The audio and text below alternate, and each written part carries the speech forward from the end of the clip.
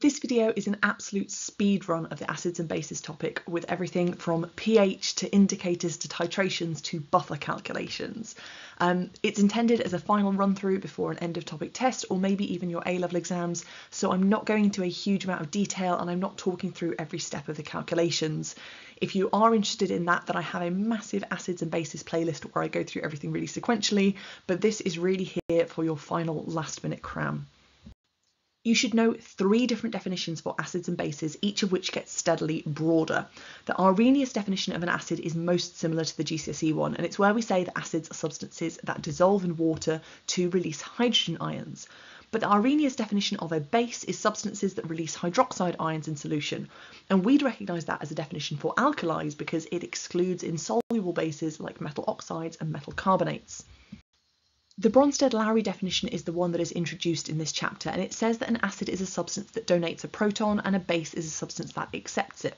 This means that the acid and the base don't need to dissolve, so hydrogen chloride gas reacting with ammonia can still be counted as an acid. It also depends on how the chemical is acting right now, not just what it could hypothetically do. Arrhenius acids like nitric acid and sulfuric acid can react together, and in this situation, one of them, it happens to be sulfuric acid, is functioning as an acid because it's donating a proton, but the other one, here nitric acid, is functioning as a Bronsted-Lowry base because it's accepting a proton. Now, when nitric acid accepts a proton from sulfuric acid and forms a positively charged ion, we call this a conjugate acid, and the ion that's left over is the conjugate base. We can put these together as conjugate acid-base pairs, which basically means that they've both come from the same original species. So the sulfuric acid and the hydrogen sulfate ion are one conjugate acid-base pair, and the nitric acid and the nitrooxonium ion are the other conjugate acid-base pair. The Lewis definition for an acid doesn't actually appear until the transition metal topic, but it's even more general than Bronsted-Lowry, and it is that an acid is an electron pair acceptor. This even applies to chemicals that don't interact with hydrogen ions at all. For instance, boron when it makes halides, or aluminium chloride, which is electron deficient and is able to take on a 4th chloride ion, or transition metals when they form complex ions.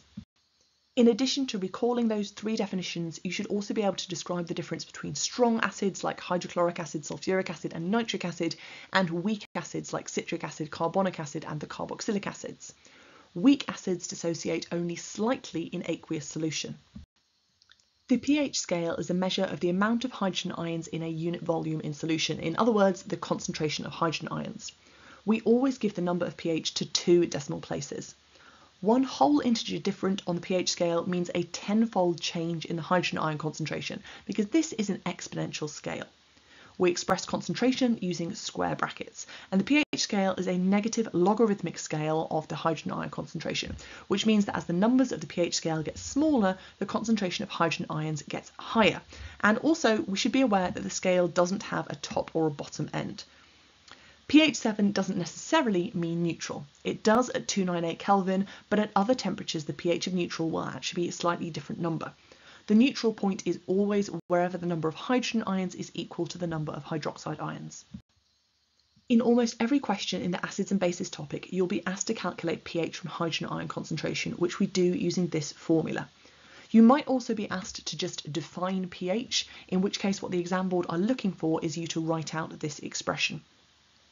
When you're using this expression to calculate, on your calculator you need to either use a designated log 10 button or a regular log button and specify that the base is 10. Then whatever answer you get, you need to multiply this by -1. So if we wanted to work out the pH of a hydrogen ion concentration that was given, then we would do this like this, and as we've said, we would give that answer to 2 decimal places. But remember, it's hydrogen ion concentration you're using, not just moles. So in a particular question, you might be given or might have worked out the moles, and you might then need to divide that by the volume to get the concentration.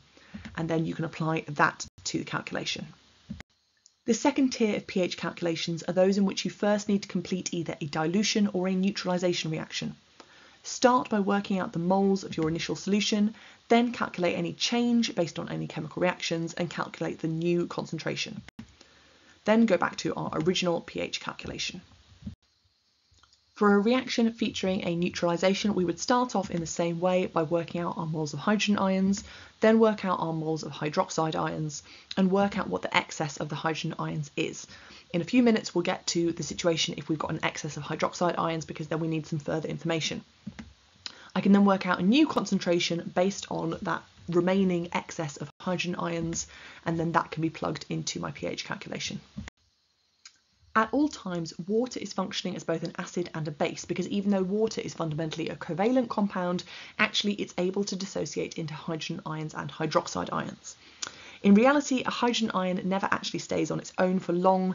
Instead, it forms a dative bond with another water molecule to make an oxonium ion, or it's also called hydronium or hydroxonium. Because this is a reversible reaction and it's forming an equilibrium, we can write an equilibrium expression for this. As per usual, we've got square brackets to represent concentration and the products on the top and the reactants on the bottom. Even though water can dissociate to form hydrogen ions and hydroxide ions, and this is happening all the time, it's happening in a very small percentage of cases.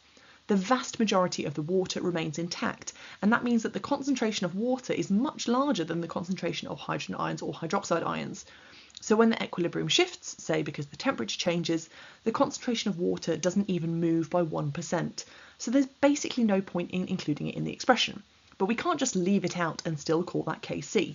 So instead we use a different expression called Kw, also known as the ionic product of water. And this is the same as our Kc expression, except that we've omitted the denominator.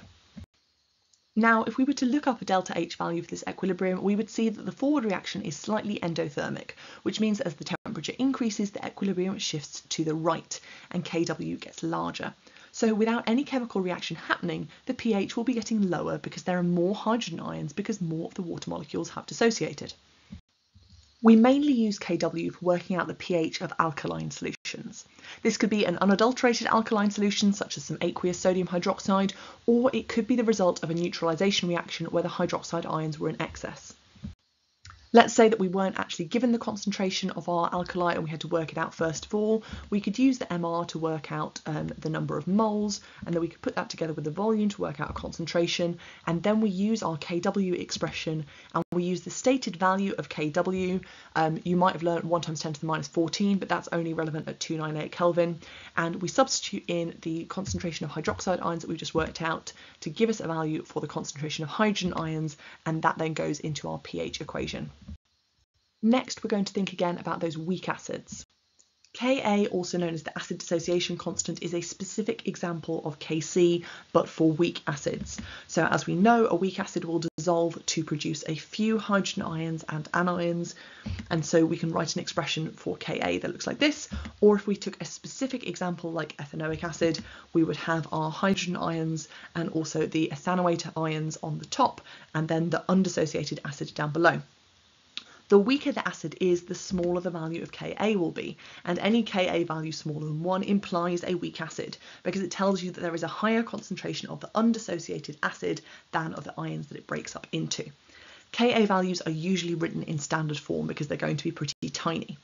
Strong acids tend not to have a published Ka value because Ka would tend to infinity, so it's not a meaningful number. Before we start using Ka to calculate pH, we're going to make 2 key assumptions. The first assumption is, provided we've got a pure weak acid that hasn't had any base or any salt added to it, then the concentration of the hydrogen ions and the anions is the same. Rather than having both of them in my expression, I can simplify it, and I can then use the concentration of hydrogen ions twice. We won't be able to make this assumption if we start looking at neutralisation reactions or adding salts to make buffers. The second assumption is that because the amount of dissociation is so small, the initial concentration of the undissociated acid is constant, and I can use the value given in the question in my calculation. So a simple question would ask me to calculate the pH of a weak acid. I can write an expression like this because this is just a weak acid with nothing added to it. So I substitute in the numbers from the question, and I can rearrange this to give me a value for the hydrogen ion concentration, and that of course can go into my pH calculation, and I give the answer to 2 decimal places. pH indicators are chemicals that change colour in response to pH. When we're picking a good indicator, we want something that has a distinct colour change. Think about the fact that you would never use a universal indicator for a titration because you can't tell exactly where the colour change is. The end point is identifiable by a sharp colour change, and that occurs when you add a single drop of acid or base. The end point of the titration, where we see the colour change of the indicator, can be used as a surrogate for the equivalence point, which is where the hydrogen ions and hydroxide ions are equal. If it's a good indicator, then they will occur at the same time, but this won't always be the case. Different pH indicators change colour at different pHs, and so we use different indicators depending on what the reaction mixture is. Say a strong acid and weak base will need a different indicator compared to a weak acid and strong base. You should be able to recognise, annotate and even draw titration curves for any combination of strong or weak acids or bases being added to strong or weak acids or bases. In this example, we're adding a strong base to a weak acid. Initially, there is a sharp rise because the solution is not yet buffering. Then we see a more gradual rise in pH as the acid is in great excess compared to the base. Within 1 to 2 centimetres cubed of the equivalence point, there is suddenly a sharp rise in the pH. There's a very sharp increase in pH which is caused by the addition of 1 drop of base, and this is where we're going to find our equivalence point right in the centre of that vertical region. Then after that there is a more gradual rise in pH as further base is added, and there's very little change in pH as the base is already in great excess. You may be asked to identify which titration curve corresponds to which reactants. So you need to think about what the pH is. For this first example, we can see that we're starting with a very strong base because we have a very high pH, and we're finishing with a strong acid that's being added because we have a very low pH. Where you have a weak acid or a weak base, of course, that's going to have less of an impact on the pH. pH buffers are solutions that resist changes to pH when a small amount of either acid or base is added. They may be acidic or they may be basic. Acidic buffers, which can buffer pHs below 7, are based on the equilibrium that happens when a weak acid dissolves in aqueous solution and dissociates to make anions. Ethanoic acid splits apart to make ethanoate ions and hydrogen ions, which I'm representing with the red rectangle. Weak acids only slightly dissociate in solution, so there is a lot of the undissociated ethanoic acid and very little of the products. A small amount of base will react to remove hydrogen ions. This affects a change in the equilibrium, so the system will shift to counteract that change, and the same number of moles of acid as the moles of base will now dissociate into anions and hydrogen ions. So the concentration of hydrogen ions is almost exactly back to where it was before, but taking into account the fact that we've got slightly increased volume. But the concentration of ethanoic acid has decreased and the concentration of anions has increased. Now let's reset back to where we started and add some acid. By adding a small amount of acid, we're adding more hydrogen ions. The system will shift to counteract that change and remove them by joining back up with the ethanoate ions to make more ethanoic acid. An acidic buffer is more typically made from a mixture of weak acid and a salt. I've added extra ethanoate ions, and there are 2 ways to do this. One is by mixing the weak acid with a solution of a salt containing the anions, such as sodium ethanoate, and the other way is to make that salt by adding a strong base like sodium hydroxide to the weak acid, which would then react to form the salt. Likewise, basic buffers are made from the weak base and a salt of that base. You should be able to calculate the pH of 3 different types of buffer and also the pH of that buffer following the addition of acid or base. For any pH buffer calculation, start by writing an expression for Ka, then identify the anion concentration and the acid concentration and use these with Ka to calculate the hydrogen ion concentration, which can then go into your pH calculation. You might see a question like this, where you have to work out the concentration based on the mass, and they often also give you the temperature, which is completely irrelevant information in this case.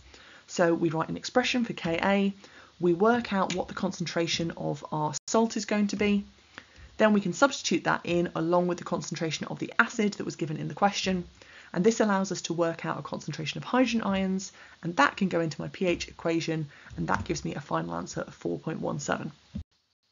You could be asked to do this in reverse and work out the mass of the solid salt added. As ever, I start with an expression for Ka and then figure out where I can substitute in some numbers. So I have the concentration of the acid from the question, and I can use my pH to work in reverse and work out the concentration of hydrogen ions, which can also be substituted in. Then I can rearrange this to get an expression for the concentration of the anions, and based on that I can work out the moles of the anions, and then I need to use mass as Mr. Mole, so I would use the MR, which in this instance is given in the question, to work out a mass, which here I've been asked to convert into milligrams. Instead of a solid salt, you could be given a salt solution. This is obviously going to change the volume, and therefore you're going to need to calculate new concentrations for both the acid and the salt. So we would work out that those concentrations have both reduced, and we would be able to substitute those in again to work out my concentration of hydrogen ions, which can go into my pH calculation to give me an answer of 4.73. If you're given an acid and then a strong base, you need to think of it in terms of an equilibrium question.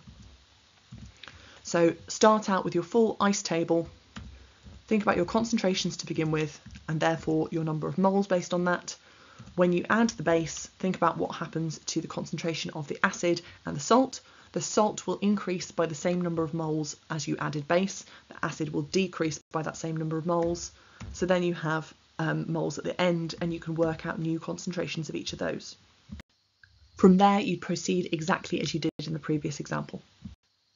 The trickiest questions are those where we're then adding acid or base in a small volume to our buffer, and you need to be thinking of these as equilibrium questions and remembering that whatever you add, the equilibrium will shift to counteract that change. So hydroxide ions will react with hydrogen ions to make water, and then the weak acid will dissociate to replace those hydrogen ions. The number of moles of acid that dissociate will be the same as the number of moles of hydroxide ions that are added. So as that acid dissociates, the concentration of the anion will increase. The moles can then be converted to new concentrations using the total volume, and we use Ka to determine the new concentration of hydrogen ion and therefore pH. So for instance, here we're given a buffer solution that's made by mixing two solutions together, and then we're adding some sodium hydroxide. So we start off with our initial concentrations, and we can use those to work out moles before we add the hydroxide. When we add the hydroxide, we can work out the number of moles that have been added there, and as we add that, we will reduce the acid because it dissociates to replace the hydrogen ions that have been lost, and therefore we end up making some more anions. So we can work out the moles at the end, and then based on this total volume here, which is 41 centimetres cubed, which we need to divide by 1,000, we can work out our new concentrations. Based on that, we can then use our Ka expression, plug in the numbers we've calculated, and we can then work out the concentration of the hydrogen ions and plug that into our pH expression to give us a pH of 4.73. Likewise, when we add acid, we need to be thinking of this as an equilibrium question and thinking about how that equilibrium will shift back to the left in order to remove those hydrogen ions. So here we have a new buffer made by mixing two solutions, and this time we're adding sulfuric acid. Watch out for that diprotic acid with its two hydrogens there. So we can again start off with our starting concentrations, work out the moles, then work out how many moles we're going to be adding of hydrogen ions based on the sulfuric acid. So we've got 0.0005 of sulfuric acid, which means 0.001 of hydrogen ions. So therefore the acid is going to increase by that concentration, and the anion is going to decrease by that concentration. So we can work out moles at the end and therefore concentrations at the end. Again, they go back into our Ka expression, so we can rearrange that to make hydrogen ions the subject, put that into our pH calculation and get an answer of 3.72. Thank you very much for watching, and I hope that you found that a useful, albeit speedy, recap of the rate equations topic. If you do want some more practice, particularly of those Arrhenius questions, there are a number of full-length videos which go into more detail and also have more practice questions.